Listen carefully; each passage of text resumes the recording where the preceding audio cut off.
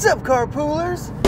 Corduroy Paco's mobile vlogging unit Is back, and we are in Royal Baby effect. See, now, there hasn't been a Royal Baby since, like, Harry, right? Was he the last one, Harry? What a knucklehead he turned into be, right? He's so cool now. Everybody likes Harry now. It's like, Harry's the man. You see him? He's so cool. But Harry went through some awkward years. Come on.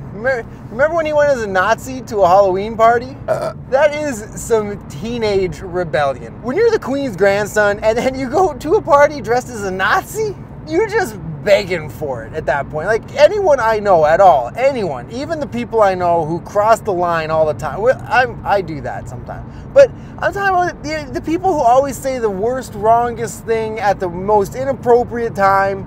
And it's like, oh God, it's pretty funny though, but oh geez, man. Even if they wore a Nazi outfit to a Halloween party, or any party, even if it was like a Nazi themed party and you still wore the Nazi, I'd be like, oh, bad taste, man, jeez. I came to this Nazi party for a good time and you come up dressed like a Nazi? What are you, crazy? Have you never seen Indiana Jones?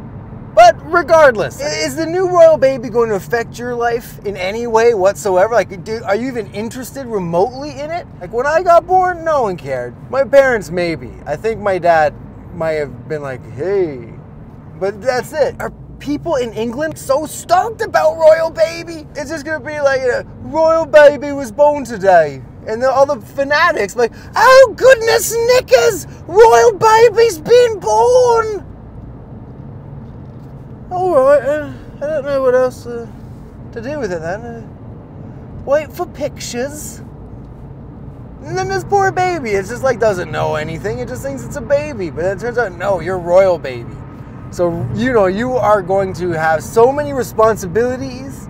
And you've got to go to countries where people are dying and you've got to talk to them and tell them it's going to be okay. And you can't go through an awkward, weird period in high school where you go through that period where your face is always greasy and you got the red spots and all that. And you just like, you can't just go through that by yourself ever. It's like, no, it's going to be on the covers of everything. Royal teenager has awkward red spots on his face and has gained some weight and is always greasy. But, of course, there's also doors that will open for you where they might not open for, a commoner, as they say. Nobody puts Royal Baby in a corner.